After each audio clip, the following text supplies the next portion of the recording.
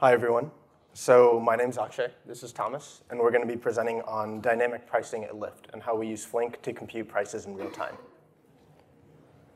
So brief agenda, we're going to talk about dynamic pricing at first, what it is and why we do it, and how it can seem kind of counterintuitive at first. Then we're going to talk about our legacy infrastructure, how we used to compute dynamic prices. We'll move on to the streaming infrastructure, how we're using Flink and Beam, and how Beam made like a Python Flink infrastructure possible. And then Thomas is going to talk about Beam, the portability framework, and how it enables multiple languages to use a runner like Flink. So first, a quick plug on the various ways Lyft uses streaming.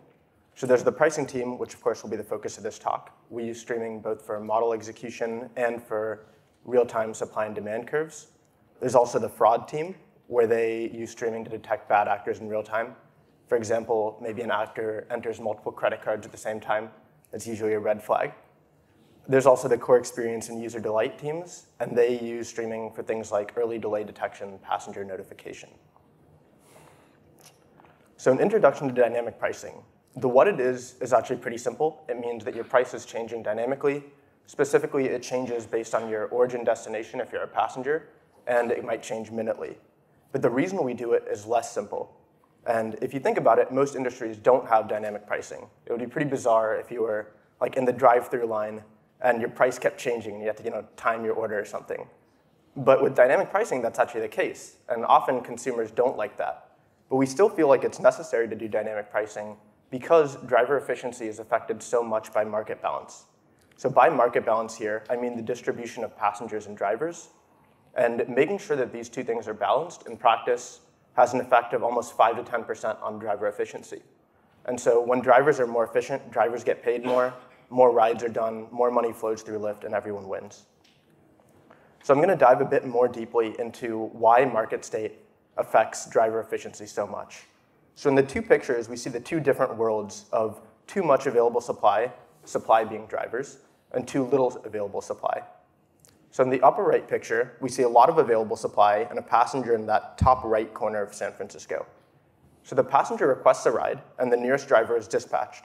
So the passenger and that driver enjoy pretty short pickup times, and both of them are pretty happy. But there's a ton of drivers here who are waiting around, so overall driver utilization is low. In the lower right picture, we see the opposite case. There's very little available supply, so most drivers are in fact busy. But because there's so little available supply, as passengers pop up randomly on a map, the expectation of the distance between the passenger and the driver grows. So here the pickup time grows really large, and that's essentially wasted time for both the passenger and the driver. But there's some happy medium between these two cases where there's enough available supply that pickup times are low, but little enough that drivers aren't spending a lot of time waiting around. And so the way we adjust for this is we can use price as a lever. If we think that the request rate is growing too large, that it would deplete available supply, we can quickly increase its prices to throttle the request rate, and in that way we can keep the market balance and keep efficiency high. So what is primetime? Primetime is Lyft's product that does the dynamic pricing. The belief behind the primetime model is that there exists some set of optimal price multipliers for each location time bucket. And in practice, primetime prices a certain multiplier for every geohash 6 for every minute. So geohash 6 is a location bucket roughly equal to 2 blocks by 2 blocks. The geohash system in general, there's like 32 geohash 6s and a geohash 5, and it goes like that.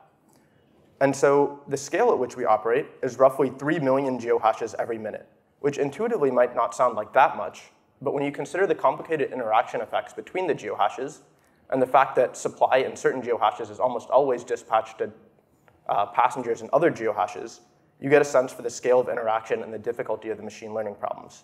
And an example of primetime might be in 9Q8YYV, which is the geohash that Lyft's headquarters is in. Maybe primetime is 2.0 at 5:01 p.m. That would mean that if I request a ride between 5:01 and 5:02, and I'm in that geohash, I'm going to end up paying double the ordinary price. So what's difficult about primetime as a problem? There's kind of two big difficulties, one on the engineering side and one on the machine learning side. On the engineering side, and the side that's especially applicable to streaming, we really want low latency information about supply and demand. If we're trying to keep the market balanced, but we only know what supply and demand looked like 30 seconds or several minutes ago, it's pretty difficult to do this, especially because certain demand shocks, like a concert ending, can deplete available supply very quickly. The other difficulty is on the machine learning side, which is that pricing is an unsupervised problem.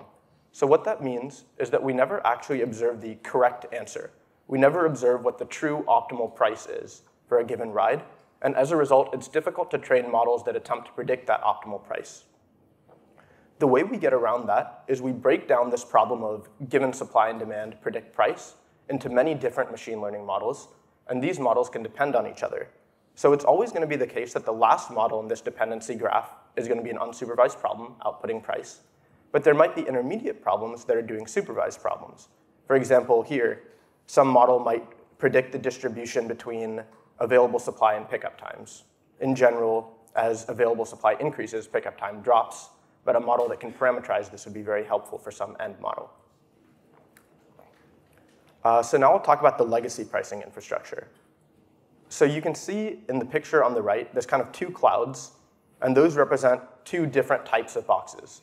We have listener boxes, which listen to events that come in through Kinesis, and these events are all driven by app events. Like if a passenger opens an app, we consider that demand. If the driver app pings us, and the driver app pings us regularly, we consider that supply. And so this listener box listens to these events and pretty much naively writes these events into Redis minute buckets. The other type of box is a worker box. And so that worker box is either running an aggregation logic, which reads from those minute buckets and writes back aggregated features, or it can be running a model, which means it reads some of those features from the database, executes a model, and writes back the output into that database. And that output can either be the prime time, which is the end output, or it can be output that is meant to be used as features for some other model. And just as an example of scale, I mentioned earlier that we have about 3 million geohashes that we price every minute. There are also about 100 intermediate features for every geohash. So that's roughly 300 million things being computed every minute. So what are the problems with that legacy architecture? The biggest problem is latency. As I mentioned, those worker boxes are executing at the top of every minute. They're essentially on cron jobs. But this is a problem when some models can depend on other models. Because if you think about it, if one model depends on another and they both start at the same time, then the model that depends on the other will probably not be able to read on the other model's output. It'll have to read the previous minute's output. And if you get some dependency chain, then we add a minute of latency at every step in that chain. And so we can see that streaming would be a much better solution to this problem, because in some streaming solution, a model could execute as soon as its dependencies are ready. Another big problem with the old infrastructure is code complexity. So a lot of logic that streaming could handle for us, for example, Flink will do Windows and aggregation for us, we've had to do ourselves using fairly complicated like Redis key bucket logic. And so that adds a lot of complexity, it adds a lot of room for error, and essentially it'd be much better to handle this with Flink, which can handle it more efficiently. A third problem is that it's pretty difficult to add new features involving windowing and joining. Basically, every time we want to add a feature, I mentioned that we have almost 100 features per geohash, we would have to add windowing and joining logic on that feature, whereas Flink could handle that for us, and we'd have to do almost no extra work. And a final problem is with respect to dynamic or smart triggers, or essentially arbitrary new features that we might want to add to the graph itself. So you can imagine that if a concert ends, maybe demand spikes. And since demand is spiking, we actually want to trigger the model execution early instead of waiting for the next minute start. There's really no way to do that on the cron architecture. But with Flink, we can define arbitrary triggers on Windows, and this would be not too difficult to do. So can we use Flink? And this is where we start running into some difficulties. So pictured here is the Lyft streaming stack. At the very bottom level, you see the basic Lyft technologies. One level higher, we see the Lyft technologies that run on streaming in Flink. But the technologies you see there, which are Kafka and Kinesis, we're transitioning towards Kafka for message passing. We use Flink primarily for our stream execution. But there's some disconnect, because at the very top, you see pandas, matplotlib, numpy, scikit, and particularly TensorFlow. These are all Python technologies, and the pricing team works almost exclusively in Python. But there's a disconnect there between what Flink expects, which is JVM, Java, or Scala. So diving a bit more into that problem, there's this disconnect between the machine learning world, which prefers Python or some dynamic language, and Flink, which prefers JVM or some statically typed language, basically Java or Scala. So we can't really use Jython because Jython doesn't give us a lot of capabilities. And we don't want to transfer all of our code and models to Java for several reasons. One, because that would be just a lot of work. Another, because TensorFlow in Java isn't really built out. It's mostly just for like loading in models and executing. And so we really want some system that will let us use Python on Flink. Ideally, we wouldn't have to change our models at all, and we can just transmit everything with some interface between the two. So that's where Beam comes in. Thomas is going to talk a lot more about this, but Beam gives us an interface between our Python code and models to execute and the Dataflow Flink graph. Beam allows these two worlds to communicate. So what does our new infrastructure look now that we're using Flink underneath Beam? It's pretty similar to the old infrastructure in the sense that apps are still generating events that are flowing through Kinesis, soon to be Kafka. Those events now enter this filter events box, and at that event, at that box, this is where a Flink graph starts. So in the filter event box, the Flink graph takes in events, it makes internal service calls, and that's primarily to dedupe bad actors. So basically, we'll make calls to the fraud service. We'll see which of these are bad actors because we don't want to get artificial demand or supply. Then it'll go into aggregation and windowing logic. But here's where it differs because the aggregation and windowing logic is handled for us by Flink. Finally, it goes to running models, and we've simplified it here in one box. But really, that run model box is itself a DAG. There are many models, some of which depend on each other. But now, a model that depends on other models can run as soon as its dependencies are finished, instead of waiting for the start of a minute naively. And at the very end, the final prime time output, that's the price multiplier for every geohash, can still be written to Redis, where we can serve it with the exact same code paths. So just a bit more details. We have that filtering logic where we call the fraud service, and that gives us bad actors and lets us filter out those events. We do aggregation primarily with 1 minute and 5 minute windows. So an example feature might be, what's the average observed pickup time for every geohash in the last 5 minutes? We use triggers for our joins, or triggers for our windows, mostly with watermarks and event time based, but we also use some stateful processing for more advanced triggers. We see a similar story for joins. So we use co-groups when we're willing to join just at the end of a window, but we might also use stateful processing to join on more advanced logic. And this is particularly notable for our model execution when we want a model to execute as soon as its dependencies are finished. So then state can track which dependencies are finished and fire the model early as needed. The fifth point here is the machine learning models are invoked within Beam transforms. And this is really the meat of why we wanted to use Beam, because we didn't have to change the machine learning models at all. We were able to still execute arbitrary Python code, including things like TensorFlow, within a Flink graph. And the sixth point here is that the final prime time per geohash output is written to Redis, and it can be served with the exact same code paths as before, still in Python. And so now onto the gains that we experienced by moving to the streaming infrastructure. So the biggest gain we got, which I touched on earlier, was related to latency. So now that a model can run as soon as its dependencies have finished, rather than only running at the top of every minute, we lose the old problem of getting a minute of latency at every step in that model DAG. So we've reduced the latency from about 3 minutes to closer to 30 seconds. And what's especially notable here is that 30-second latency is dominated by model execution. These models are pretty large, and they're essentially running at a region level, or a region is pretty similar to a city. And so because of the complicated interaction effects, the models themselves are heavy. But the actual amount of time that's being used for Flink movement is very little. We were also able to reuse model code entirely, which was really helpful for the migration. So model code wasn't changed at all, and the vast majority of library code also wasn't changed. In terms of lines of code, we saw a really significant reduction, and that was because windowing and aggregation logic and feature computation logic in general is so much simpler in Flink when averages and windows are just handled for us. And finally, because Flink was able to parallelize much better than our old infrastructure, we were able to reduce the number of AWS instances we got pretty significantly, which saves cost in the long run. So now I'm going to turn it over to Thomas, who's going to talk about the Beam portability framework.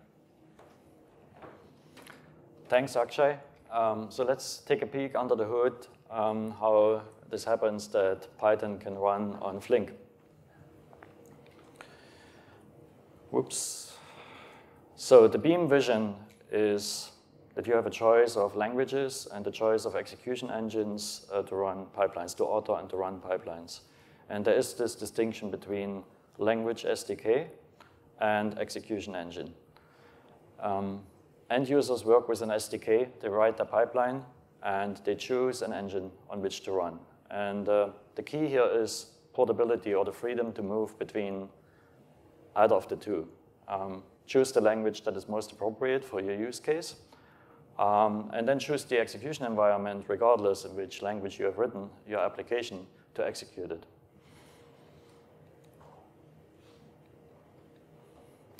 So the multi-language support story in Beam is Beam entered the incubator of the Apache Software Foundation in 2015, and at that time it was a Java SDK and it was Java runners, really.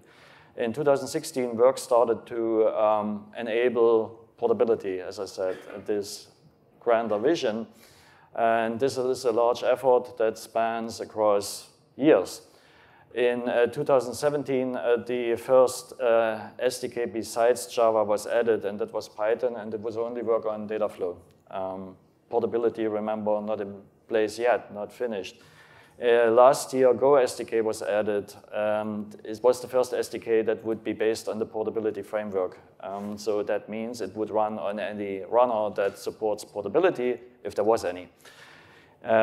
Last year also, the work on Flink gathered steam, and a new Flink runner, besides the old one, which is already there, which was always there, a new portable Flink runner that can run portable pipelines, reached the MVP stage. So now we can take an SDK that supports portability and run it on a runner that supports portability, and we want to run Python on Flink, and we are happy. There is still some work to do, because we also want to be able to mix and match both worlds. We want to take the good things from Java and the good things from Python, put them together in one pipeline and run it. And this specifically applies for I/O connectors, as you can imagine. It's a large ecosystem of I/O connectors. It takes time to mature these things. So the most obvious use case, I would like to take a Kafka connector or Kinesis connector or something else and connect that to my Python UDF transforms and run my use case. And that's the ideal scenario. So here's an example of a pipeline that is written in Python, a simple pipeline, but kind of typical. We're reading from a source. We define our windowing.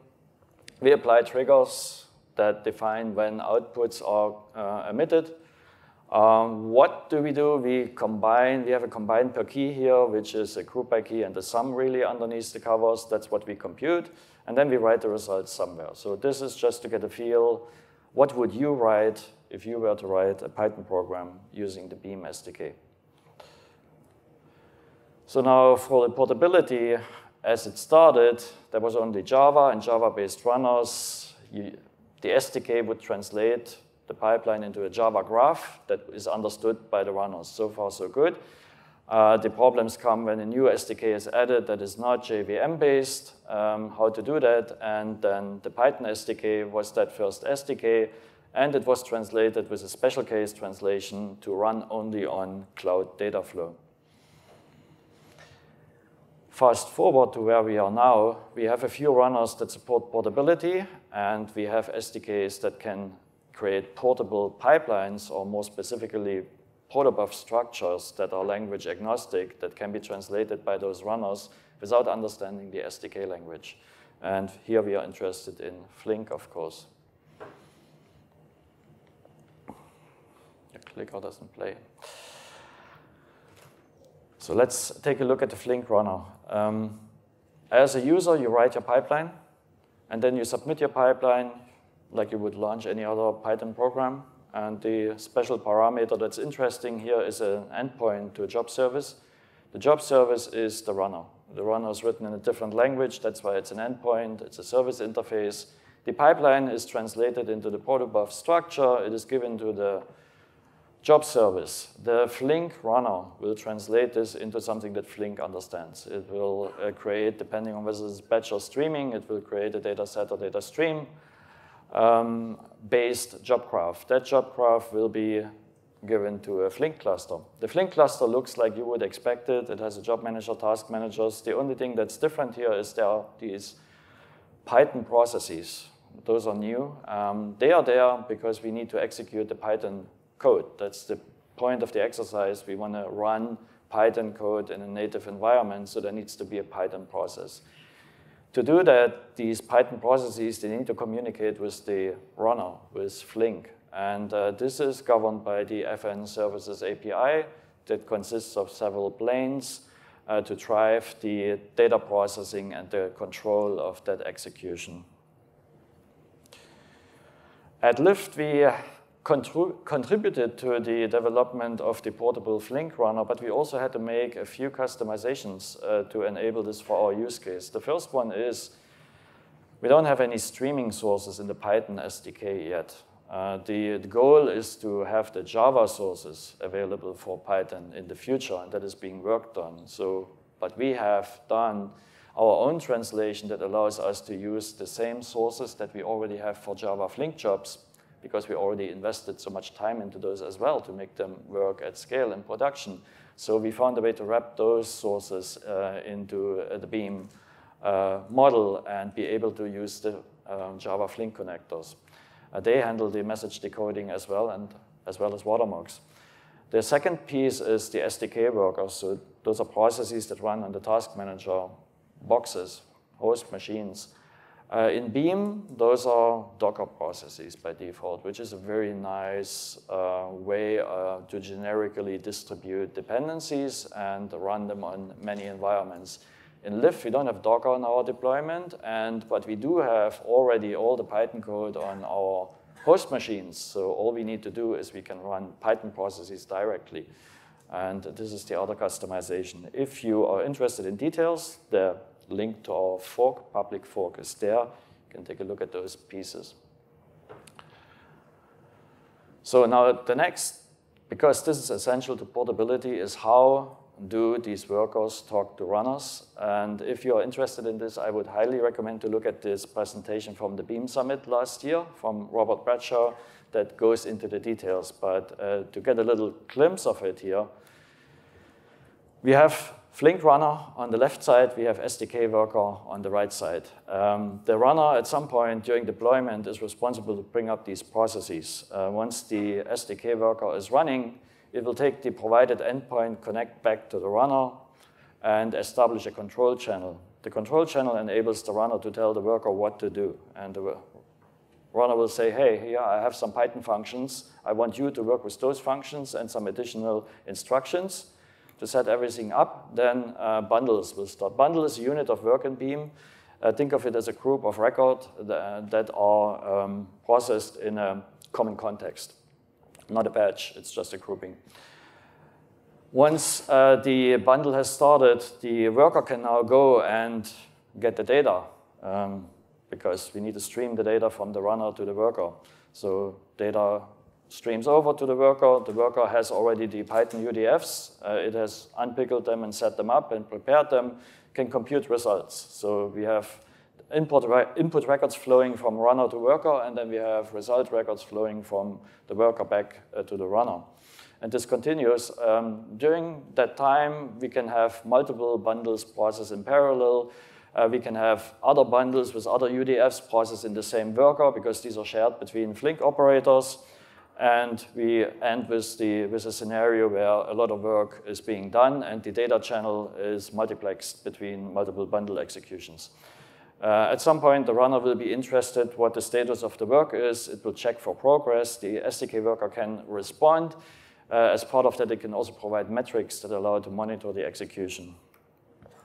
When everything is done, the channel will be. Before that, there's actually the option that we need state to. So state is something that the Flink runner manages, so a worker can go at any point during execution and fetch state. And logging, same thing. All logging is forwarded to the Flink runner. When a bundle is finished, that is indicated by the end of the stream. And at that point, the channels can be closed and the work is finished. So this is really, there are a lot of details behind this, but this is on a high level how it works. And then the question that comes up is, what's the performance? We have this extra process and all this chat between runner and worker. What can we expect? So this is a small pipeline. This is just to measure overhead. It has a source. It has a number of record-by-record processing steps that do nothing in this case. It has a window. It has a group by key, which results in a shuffle in Flink, and it has a count at the end. So the functionality is not very interesting, but the processing rate that we can achieve is, and how we get there. So the first interesting part is here. You see multiple Python transforms in a sequence. These are collapsed together by Beam. They become one Flink operator. They're called executable stage. That means we don't have to go for each step repeatedly over the FN API to execute. So number one. The second piece is bundle size. If we don't have, for every record, if every record was a bundle, this would be really slow. And this is actually how we started, and it was very slow. After having multiple record bundles, and by default that's 1,000 in Flink, either 1,000 records or 1 second worth of data, as part of one bundle, performance gets a huge boost. And the final piece for Python SDK workers is because Python can only run one thread at a time due to the global interpreter lock. We have to run multiple workers to exploit the parallelism that Flink provides with threads. So for a Flink task manager, there will be multiple workers to match the parallelism that we need. Then there are other things that can be done with Python itself. We can use Cython extension. We can use protobuf C++ bindings. And the overhead figure, if you are interested in that, that was measured with a pipeline that was Java on both sides by engineers in Google. So what does that really mean? We want to know that we can run Python code in a manner that is sufficient for us from a performance perspective, right? So we want to get a good CPU utilization on the system, and then we want to see a good throughput. Tested this on a machine with 16 virtual core and 32 GB of RAM, and 16 SDK workers per machine to match the cores. The bundles 1,000 milliseconds or 1,000 records, whichever comes first. And per machine, we can get a processing rate of 280,000 transforms per second, or 17,500 per SDK worker. You can probably get a much higher rate if the SDK was Java. And you can probably get a much higher rate if it's a Java pipeline that gets executed without extra process. But that's not the point here. We want to know whether we can run Python code fast enough. Processing rates that we see in Python services and other Python services at Lyft, they are probably more in the single-digit thousands or few hundred per second, depending on what we are running. And that's, think of machine learning models and scoring. Those are complex operations. They take CPU cycles. And so we want to be able to accommodate that. And as we see with the overhead rate here, we can comfortably run Python code efficiently. It would be interesting to do a similar analysis for Java in the future. So recap, portability.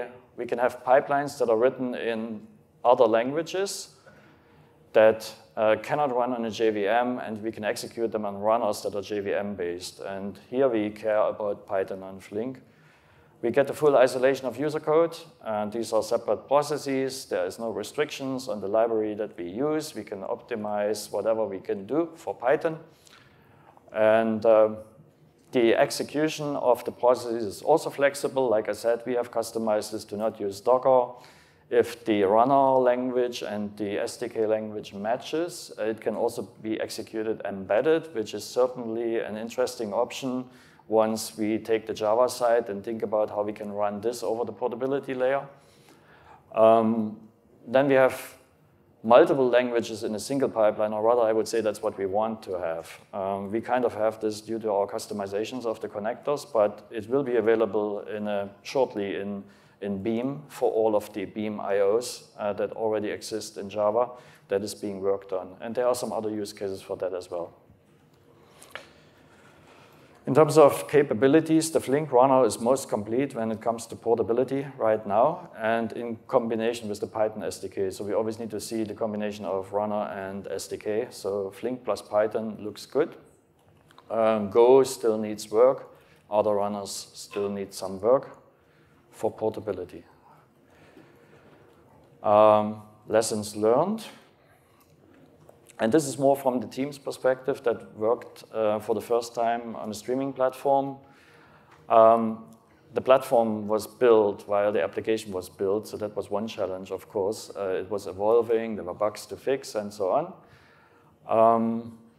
Another learning is with a naive approach of composing a pipeline without consideration of how such a thing executes on a distributed processor, we can end up with a very inefficient layout with a lot of extra operators and shuffles. So some experience and knowledge is required to come up with a pipeline design that is also efficient from a runtime perspective. Perhaps more interesting is that stateful processing is really essential and needed. And initially, it wasn't available in the Python SDK that was recently enabled. The ability to work with state and timers and have the full control. Stefan talked about this during the keynote. That's really important for this type of use case because it's something that requires programming. It's not something that can be solved with a SQL statement, for example, and then we need that control. We use it for the model execution to have complex triggers that fire as soon as possible versus waiting for watermarks or processing time. The model execution latency was already covered by Akshay, why that matters. Another point here is when working with a platform that's completely new or where the user is new to the platform, it always helps to have good monitoring and good metrics to troubleshoot and isolate issues. So that was something that was improved over time. Then the story for upgrading the pipeline, for restarting the pipeline needs some thinking if this is a stateful application and we want to make changes to the code. And then finally, dependencies. It's not just the Flink job that runs here. The full system consists of a pipeline and other systems that it depends on, other services. So there are rate limits and other considerations that need to flow in for capacity planning. With that, if you are interested in what we do, Lyft Data Platform has several open positions, and check it out. And we have a few minutes for questions. Do you have some questions?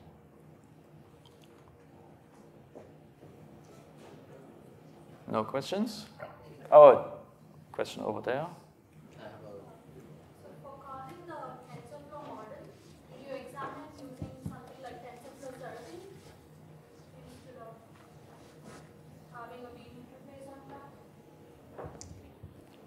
So we considered using something like that, and we actually have something called Model Exec at Lyft that does similar. But we have essentially pretty complicated pre-processing that occurs within the model. And to use a serving infrastructure, we would have had to convert all of that pre-processing to Java, which we wanted to avoid. Hi, I have two questions actually. The first one is you mentioned you have to compute the price for each geohash. But Flink is event-driven. How do you handle this data sparse situation? Like there's geohash, never have any events. And how do you come up with a price? The second question is you mentioned the Tensorflow. Is this actually work out of box with beams? Or do you actually did a lot of hack or some customizations to make it work? Yeah, so with respect to sparsity, that is probably the biggest difficulty that we have with machine learning models on geohashes. So the two big things we do to address sparsity is one, having pretty strong default values for these parameterized models that I mentioned, where we'll look back at historical data because it's totally true that a lot of geohashes don't see any events within a current minute. And with respect to TensorFlow working out of the box, like surprisingly, yeah, it did pretty much work out of the box.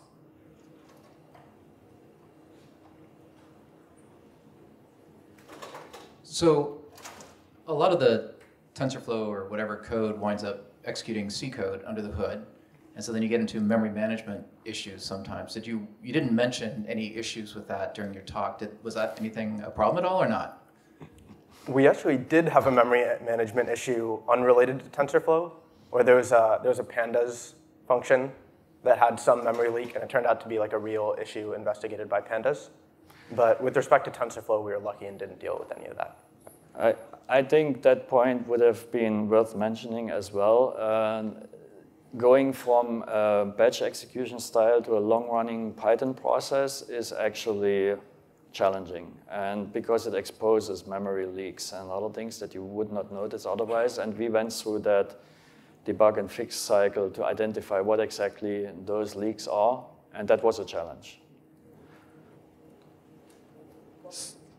So did the constraints of solving a network optimization problem like dynamic pricing impose additional complexities on distributing your individual tasks independently, since obviously your submodels per geohash have the ability to influence each other? So basically, because geohashes influence each other so much, we don't run many models on a per geohash basis, unless you consider a model being like averaging some feature. Almost all of our models run on a region basis, where a region might be the equivalent of San Francisco. And so by doing that, the models run more slowly, but we can capture the interaction effects in those model executions. A question over there? What I understood is you have had a Python-based code, so you're trying to move it to the Java to use this interface. What is about the new pipelines which you're writing? Is it still you're writing it in Python, or you're moved to Java? So our big goal was to not have to, we essentially wrote no Java code. The thing that Beam enabled us to do was write exclusively Python code and even structure what would eventually become a Flink graph through the portability framework using only Python. Perhaps to provide a little bit more context on that, this is for the pricing use case. There are many different use cases at Lyft.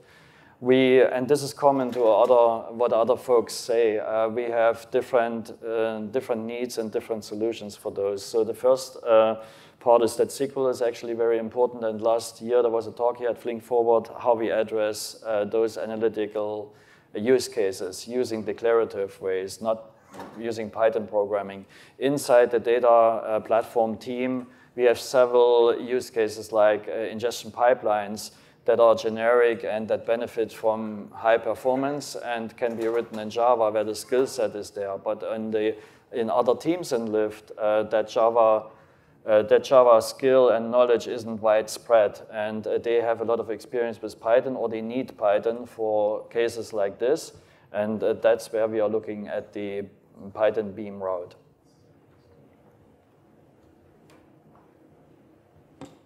Okay, I think time is up. Thanks a lot for this really great talk. We now have a 10-minute break for the next sessions to start.